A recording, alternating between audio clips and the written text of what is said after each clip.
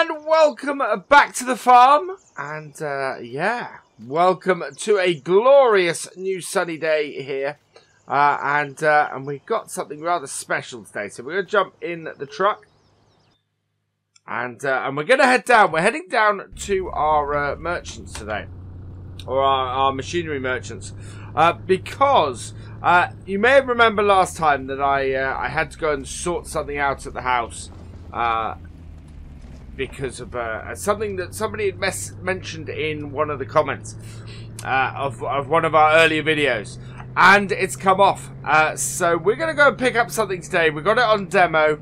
I wanna try this out on the farm. Something I've been considering for a while is our 850, our John Deere 850 is beginning to, well, she's an old girl. And yeah, I don't want to keep working even the small capacity it works around the farm.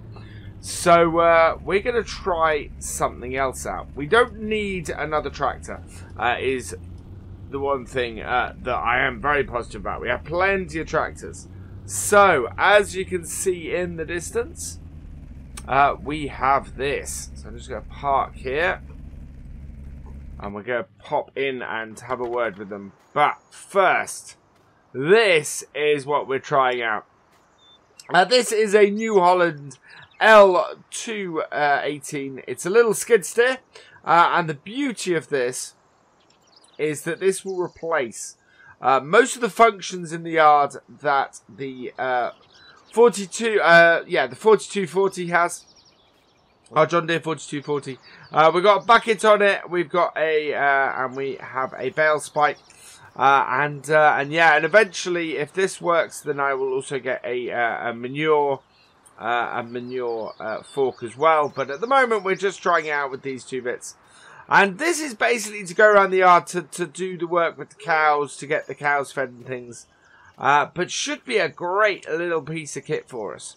So we're going to get this back to the yard. I need to just pop into the shop quickly, and then we'll hook it up to the truck. So I've spoken to them in the shop, and yeah, that's all cleared and sorted now. So yeah, we're just going to start up our truck. Well, we're going to jump back in our truck here, and we're going to back it up and hook the trailer on, and then we're clear to take it back to ours. So that is all good. And yeah, I'm really quite pleased. This should work well. So it was a comment. It was a comment that was, yeah, why don't you get a skid steer to do all the stuff you got in the yard? We need to pull that forward a bit. There we go. Why don't you get a skid steer to do everything in the yard? And I had thought about it, and I thought, yeah, that actually we can do that. That would work well. So attach our trailer on. And yeah, let's get this back to the yard, and we're going to get this to work. So we're going to do some work with our cows today and try this new piece of kit out, and hopefully it's going to work quite well for us. So we'll be careful. And our truck here is easily able to pull this trailer. This trailer is also something we've bought, I should say. It should be quite a useful little flatbed trailer for us to have around the farm. Certainly will allow us to transport this about if we need to, and maybe transport some other bits and pieces. So from that point of view, it's really useful. I'm considering getting a lorry actually for our seed tedder, especially if we're going to be going further away from the farm, or even just a seed tender is the other thing, seed overloader. As we get further out, but our seeders should be able to do that. But it's one of those things where we're always looking at what we have on the farm and looking if there's any upgrades or anything needed. I have recently heard of some nice stuff from Horsch that we might trial from them, because some of our equipment is a few years old now, so it's always worth seeing if there's improvements to be made. Yeah, because we've got an old Vadestad in there, so there might be a replacement Horsch piece of kit that I've heard about that would suit us better. Right, we're going to take this down this way, I think, and yeah, we'll just pull up along the side here and unload it. and get all the equipment off. So let's stop this. And we're going to run out the back. So I release these. These should come down then. Perfect. And yeah, let's jump in it and get our stuff. So we'll attach on our fork. And there we go. And pull it off. Brilliant. So this is really maneuverable. This should allow us to do a lot of general work around the yard as well. This is just going to be our little go-to piece of equipment. Definitely for doing our cows. Right, we'll plonk that down on the ground and detach it. There we go. And then we need to go and get our bucket as well. So this is an overloader bucket, or a basically we can go higher with this bucket than just a standard one. It has an overload tip. There we go. Yeah. By overload, of course I mean a high dump. So basically, what we can do with this is we should be able to do a high dump with it. So let me see if I can. Oh, I can't get it to work at the moment. There must be something I have to release or change on it. But it's at the moment, it's yeah, it's not releasing. That's all right. We don't need the high dump function on it yet, and I'll work that out later. This is the thing with new bits of equipment. Never quite sure exactly how it all works. So we want to get this out of the way. So we'll go and plonk this the other side. Don't want to block that door really. Let's just plonk this here. We probably should go and put this on our shelving down the far end. Look at the maneuverability of this little piece of kit. Now, what we should be able to do as a result, I'm going to go and get my truck out of the way now, is we should be able to now do all of our animal feed between this and our 4240. Because our 4240 now is not needed, obviously, for our telehandling or for our loading functions. So, oh, let's not scrape those on the ground. We'll load those back up. And we need to find... I'm not quite sure where I'm going to put this flatbed. We'll find somewhere for it. I think I might... no, I've already got something in that space there. I'm sure we can find somewhere to put it.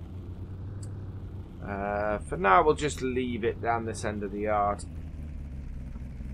Yeah. We'll park this all in front of the house and I'll put it away later. There we go.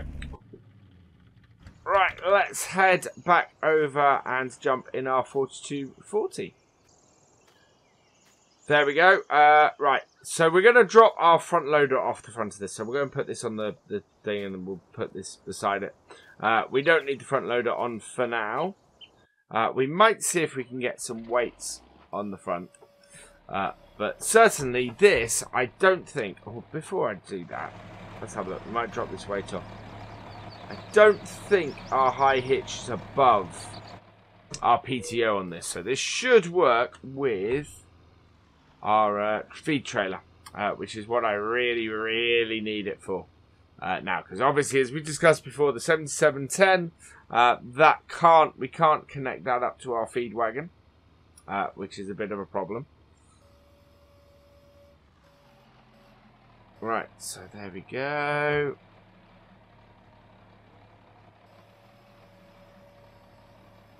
And drop that off. And then what I'm going to do is we're just going to drop this off as well. So we'll drop this off just the other side of this pot plant over here. Not the easiest place to get to with our tractor, but it will do the trick. Right, and we need to pop out and unplug everything. There we go. Back it up.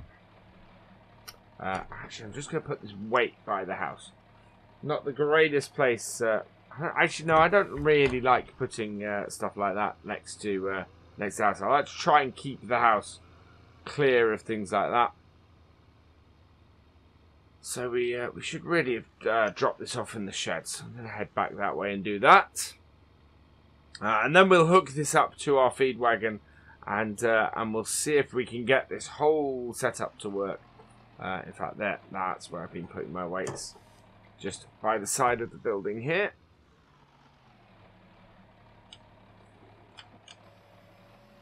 So drop it down. Don't mind crushing the weeds. Just connect that. Pull forwards. And away we go. Let's go and hook up to our animal trailer. Oh, our feed trailer then. This should work really well.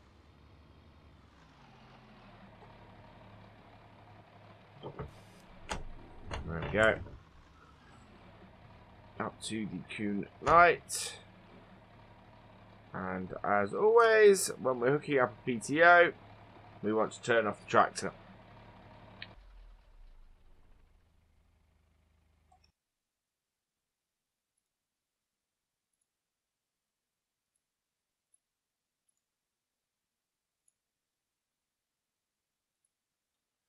Jump out and right, so connect it up.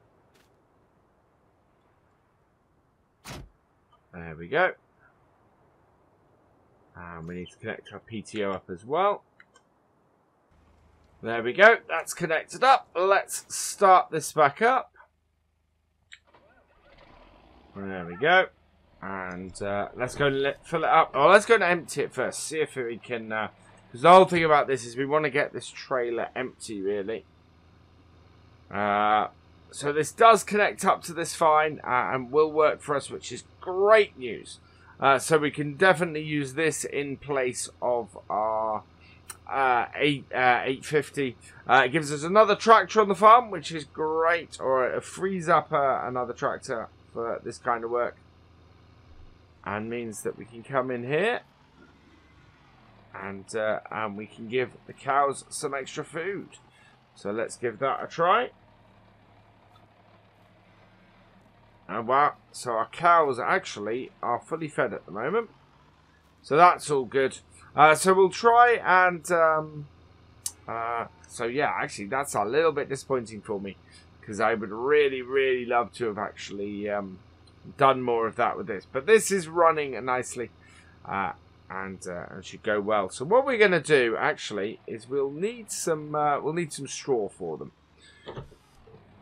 because if they've got enough feed for a while, they may actually be in a position where we can add some straw for them. So we'll get our straw blower out and we'll try filling that up with our skid steer and trying that out. So turn this off because we need to go and disconnect this. There we go. And disconnect the trailer. Start her up again. And we'll connect it up to the other one. I don't know if this has any straw in it at the moment. It might do. And I have a feeling that we may have given our cows some straw before. Oh, always turn the tractor off. Always turn the tractor off. Right. Connect that up. Connect the power attach, or the PTO. Oh. Before I go any further, let's just have a quick jump on here. So nothing in there. Let's take this round and get this filled up then. So we're going to put 2 wheat bales in this. And see if we can get them into our cowshed and sort our cows out. So bring this round, and this does work quite well actually. This setup. This should mean that we're going really well. We're going great guns. We now have we now got this as our yard tractor, doing a lot of this kind of stuff. and that then gives us our other 2 tractors, and we can retire the 850.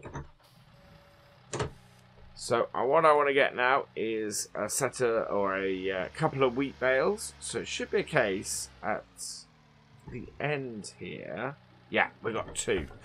So we're gonna load. We want to load this up 2 wheat bales at a time. As I said before, the wheat bales are the ones that are better for bedding, and this is the great thing. So we've now got this little thing. We cannot see where we're going with this. With 2 bales on the front, we know roughly where we're going, but I've got to be careful because too much height on this, with so much weight on the front, and we might end up toppling over. But I think we're pretty good. Now, can we get this over the side?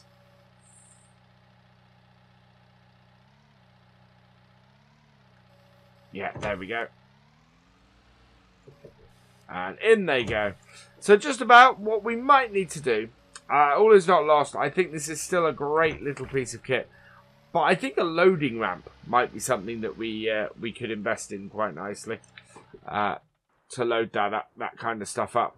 But that did work well. That worked really well. For the most part. It was a little bit of a janky loading situation. So let's take our 4240 here, and we'll go and give the cows a little bit of extra straw.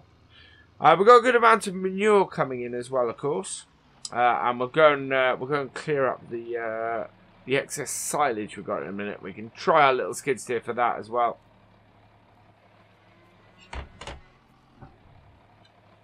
I'll turn it on and see if we can. There we go. Unload it.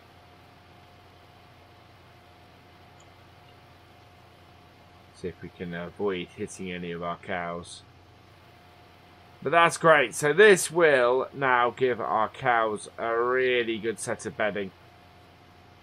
Help us to produce a lot more manure as well, of course. Right, let's try again. Yeah, they're going to take both bales, which is brilliant. Good to keep them filled up. The other thing, of course, we might need to do actually is get see if they got some water. But I think their water is actually okay at the moment. But I'm happy with that. That is working out well. There we go. That is all of our straw gone. And yeah, we need to come and clean up this mess that they've made on their feeding trough. Just want to reverse that up. It's a bit of a tight turn for this tractor. Yeah, we've got an interesting setup on our drills. I have been speaking to a few people about the possibility of trialing a new drill out. We are in a position where we could probably do with that this year.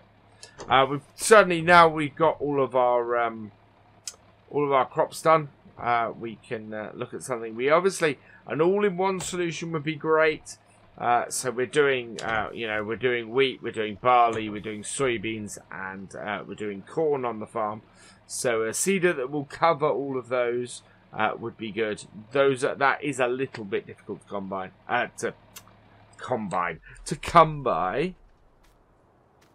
do know that that's a fairly tall order. There we go, and detach. And we're going to take this back over the other end, and we're going to go and get our little skid steer, and switch over to the bucket and give that a try, and see what effect that has on it. I think.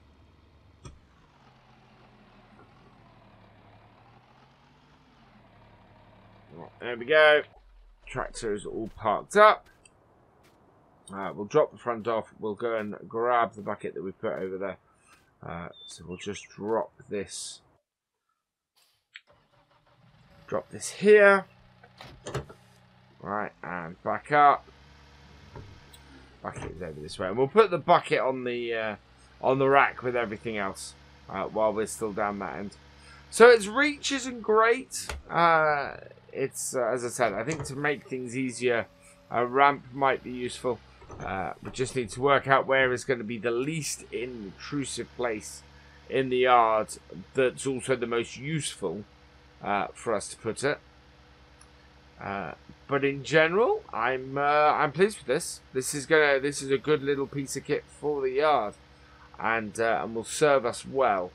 The other alternative, of course, is we still have the front loader on the other tractor, so we could just say, right, when we're doing the straw, we'll use the other one. We'll use the 7710 because that will connect up to the straw blower properly. It's a bit of an issue with the other one, but yeah, that's that. Just the visibility on this is the great thing about it. That goes into our feeding trough. Perfect. All right. So I'm happy with that. That is all good. Oh yeah, we want to go and put this on the shelf. And that's where we're going to finish up today. I think that is pretty good. I'm very, very happy with how this has turned up, how this has turned out and how this has worked. It's a great little piece of kit. It will go in perfectly here. It doesn't completely replace our other tractor, our 4240. It does mean that enough of what the 4240 does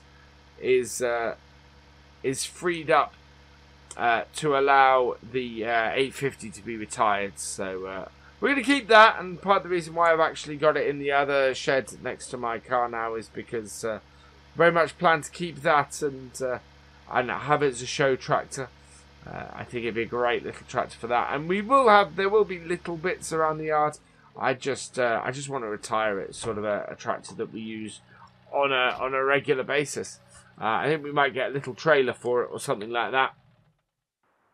But yeah, this is a fantastic little bit of kit. I'm really, really pleased with that. We've got it on demo for a little bit longer, but if it pays off, I think we might be buying it. So with that, all that remains is for me to say thank you for watching. I hope you have enjoyed this video. Please give it a like, drop us a comment, and give it a share. And for all the latest videos from the farm, please subscribe to the channel and ring that bell. And I will see you next time. Goodbye.